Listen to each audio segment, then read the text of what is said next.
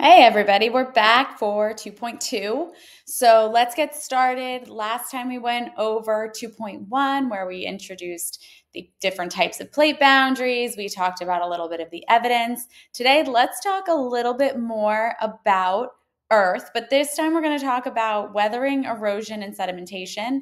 As always, take out that AICE Marine syllabus from Cambridge and go ahead and follow along with the learning goals for 2.2. Remember, that's expected that you know all of those learning goals by the time we get to our AICE Marine exams at the end of the school year. So let's first pay attention to what we need to know for 2.2.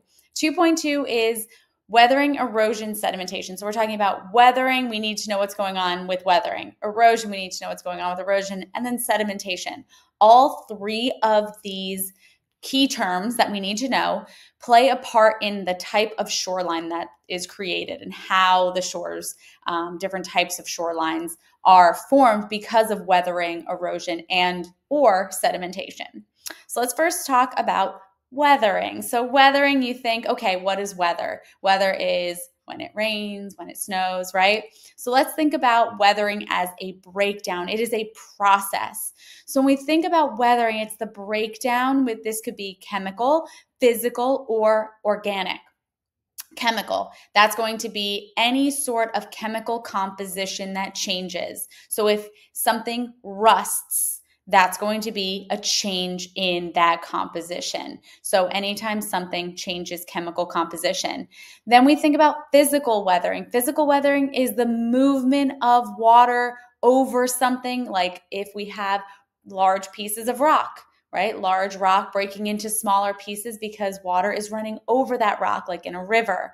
And then we think about organic weathering. Organic weathering could be because of plant growth. So if a plant is growing in the side of a rocky mountain, it's going to break down pieces of the rock in order to implant its roots. Erosion. Erosion is going to be the movement. So movement from one place to another. There is ice erosion, water erosion, wind erosion, and gravity. Ice, when pieces of a glacier may break off and move to another place because it floats in the water, that's going to be ice erosion, movement of ice from one place to another that's carrying sediment. Water erosion is going to be like a stream or a river carrying pieces from one place to another, minerals, and also other pieces of rock and sand. Then we have wind erosion. Think about when you're standing on the beach and you feel the sand hitting you, right? That's an example of wind erosion because the sand is moving from one place to another.